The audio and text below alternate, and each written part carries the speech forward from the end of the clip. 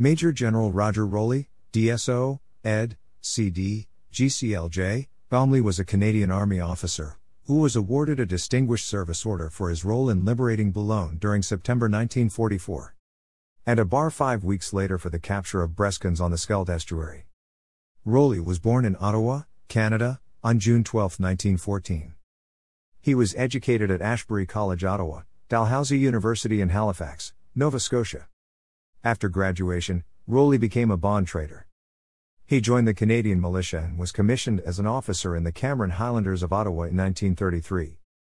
In the early years of the war, Captain Rowley served with the Cameron Highlanders of Ottawa when they deployed overseas with the 3rd Canadian Infantry Division. This included the regiment's part in the raid on Iceland in 1940. Troops were sent to the northern island country to destroy facilities that might have been of use to German forces if they were to invade the island. The raid was a success. Rowley with other officers of the Cameron Highlanders of Ottawa in England in 1942. The Vickers machine gun was, along with 4 2-inch mortars, the primary weapon of the CHO as it performed its duties as the support battalion to the 3rd Canadian Infantry Division. Promoted to lieutenant colonel, Rowley commanded the Stormont, Dundas, and Glengarry Highlanders during the Allied campaign in northwest Europe during 1944. The SD&G formed part of 3rd Canadian Infantry Division, whose participation secured the liberation of the Channel ports of Boulogne and Calais.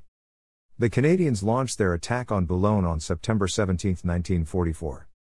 The battle raged for 6 days until the remaining German prisoners surrendered on 22 September.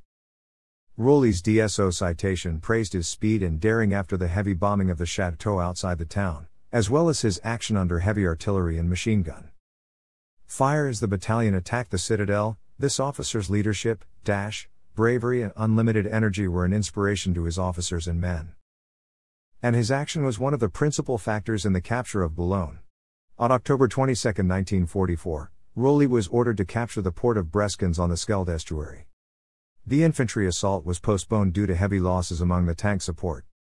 Less than 2 hours later, a signal, said to have been ordered by Winston Churchill, insisted there could be no delay.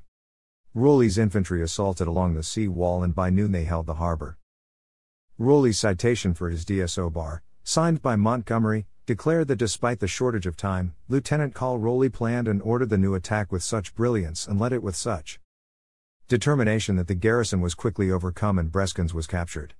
After the German surrender, Rowley was posted to the Far East to command an infantry training battalion. After the Japanese surrender, he attended the Staff College at Camberley before joining the Canadian Army Staff in Washington, D.C. He served in Canada's NATO Army until the late 1960s. After the war, Rowley served at the National Defence Headquarters in Ottawa as Director of Military Training.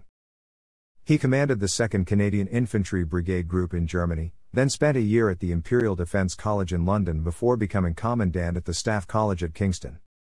He was General Officer in Waiting at the Sovereign's Parade during 1976's royal visit to Canada. Thanks for watching.